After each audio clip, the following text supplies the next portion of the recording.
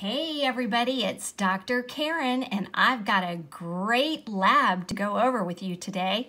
Now I'm getting really good at this fancy color lab, so I put together something really nice for you today. Now let's first take a look at, this is TB. She's 58 years old. She's past menopause. And let's take a look at purple down here.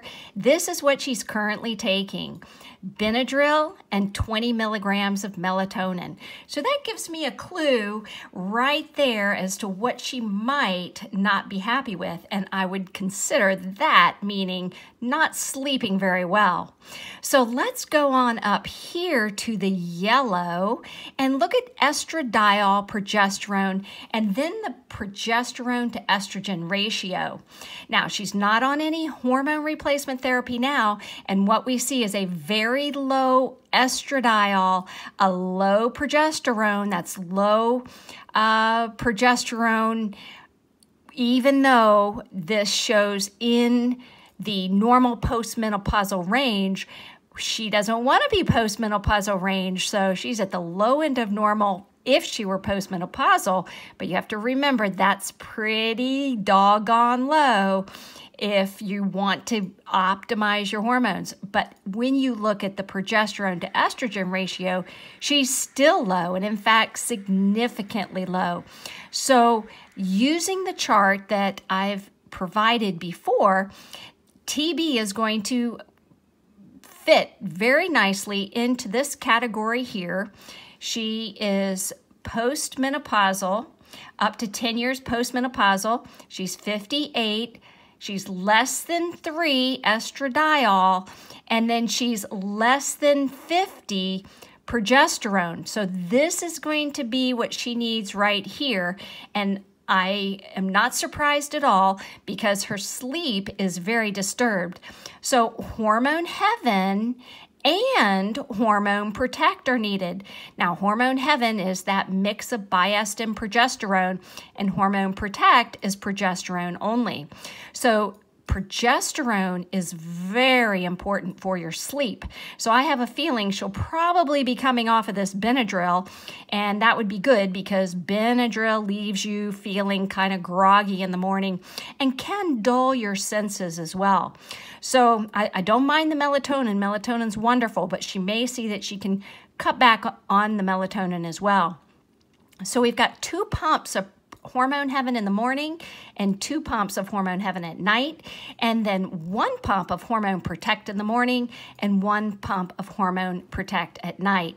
Now, if sleep is severely disturbed, it would not be of any problem at all for her to use Hormone Protect, both pumps, at night to give herself more progesterone at night.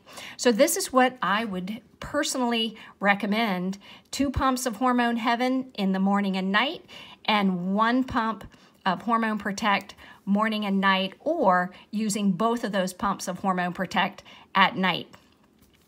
Now, I really want to go a little bit further because why not, right? She was very smart, wanted to check her estriol and wanted to test her estrone. So she's low normal and low in estriol, and low normal or perfectly fine for estrone, which is great. She's got a BMI. Now you see the green here. Let's go up and look at green here. She's got a BMI of 27, which is overweight, and an increased abdominal girth. So this is her waist, which is 33 inches. I'm sure she wants to get that down. I'm sure she wants to get that down. So we look at estrone specifically after menopause that goes up from fat cells. Fat cells produce estrone. That's the estrogen we don't want.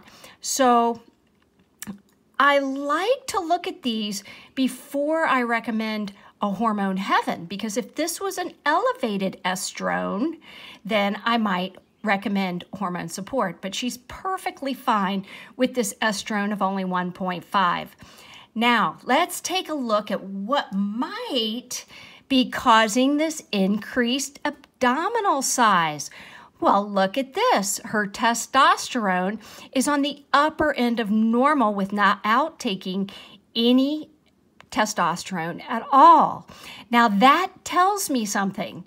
That tells me that either her DHEA is elevated, which it is not, or that her cortisol is elevated, because when cortisol is elevated, the adrenal glands produce more testosterone. The other time is when somebody has PCOS. I don't suspect that with TB because she's really, the abdominal size is not that big. It's just kind of goes along with her BMI. So it's really not that large. She probably doesn't like it, but it's not huge. So, but if she were an apple-shaped body and this was a lot bigger, I would be concerned that she also had PCOS. And my recommendations would be a little different. So let's take a review of this now. I believe that, so we've got this cortisol. This is the morning cortisol of 8.7, upper end of normal. That's even with Benadryl and melatonin. So I suspect we've got a little stress or cortisol issue going on as well. So here's my recommendations. Let's start with the Hormone Heaven, the Hormone Protect. Get this ratio fixed, and these will take care of that perfectly. The second thing I recommend is Adrena Vive, and this is an orthomolecular product. I'd highly recommend TB take it at night, even though normally I recommend taking it in the morning. For TB, I'm going to recommend it at night because I think her morning cortisol is on the upper end of normal, and she's producing more testosterone that is probably causing this abdominal weight gain, and that is something we don't like. Now, you know how guys are. Guys tend to put their weight on in the midsection, and that's a lot of testosterone does that. So we're not trying to decrease testosterone. We're just trying to control it and balance it with Hormone Heaven and Hormone Protect at the same time is relaxing those adrenal glands and letting her sleep better at night and balance her hormones better. All right, so that was a doozy. I hope you liked it. And remember, give me a thumbs up if you like this video. Subscribe to this channel so you don't miss any videos. And send me your labs. If you send me your labs, and I'm only going to do this for a very short time, just a few more days left. So send me your labs and I will be happy to help you out too. Okay, have a great day. Bye-bye.